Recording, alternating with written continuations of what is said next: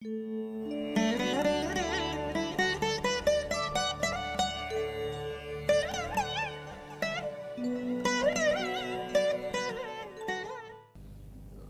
அவள்ன்றது என்னோட குழந்தை. இதை ஞானிகள் உள்பட யாரும் சொல்லலை.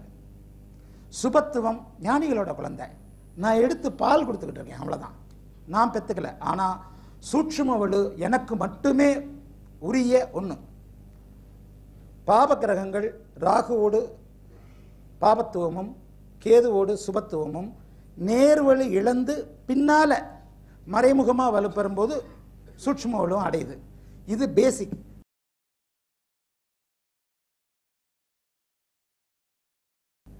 என்றேனும் ஒரு நாள் கிளாஸாக எடுக்கிறேன் அல்லது புத்தகமாக நிச்சயமாக வெளிவரும். அதில் நான் சமீபத்தில் நிறைய பேர் அந்த அந்த புத்தக விளக்கங்கள் கொடுக்குற போது நான் எனக்கு கிடைச்ச நேரத்தின்படி பக்கமாக பாபகிரகங்களுடன் சூட்சும எழுதியிருக்கிறேன். அப்போ பாபகிரகங்கள்ன்றதை நான் செவ்வாசனியை மட்டும்தான் குறிப்பிடுறேன்.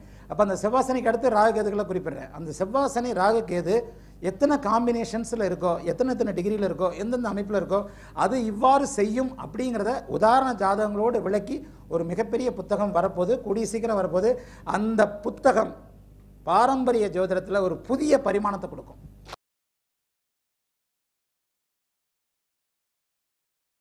இருங்க, எப்போ திக்பலத்தை விட்டு, திக்பலம்ன்றது ஒரு இது கிடையாது. திக்பலமும் 180 டிகிரிலேருந்து தான் கணக்கு பார்க்க பண்ணோம். பௌர்ணமி 180 டிகிரிலேருந்து குறைஞ்சிக்கிட்டே வருது இல்லை, அமாவாசை. திக்பலமும் ஒவ்வொரு டிகிரியாக குறைஞ்சிக்கிட்டே தான் வருது. அதாவது செவ்வாய் 10 திக்பலமாக இருக்கிறார்னா அவர் 7ல் இருக்கும்போது பாதி திக்பலமாக இருக்கத்தான் செய்கிறார். அப்படிலாம் வேண்டாம்.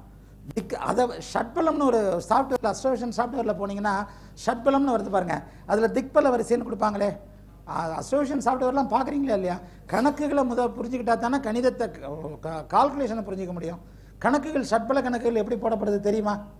அதில் திக்பலம், கேந்திரபலம் அஸ்ட்ரோவிஷன் சாஃப்ட்வேர்லேயே இருக்குமே.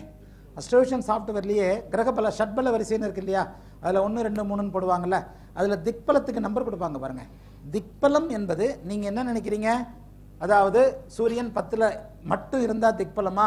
இல்லை, 4ல் இருக்கும்போது நிஷ்பலம், 7ல் அவர் இருக்கும்போது பாதி பலம்.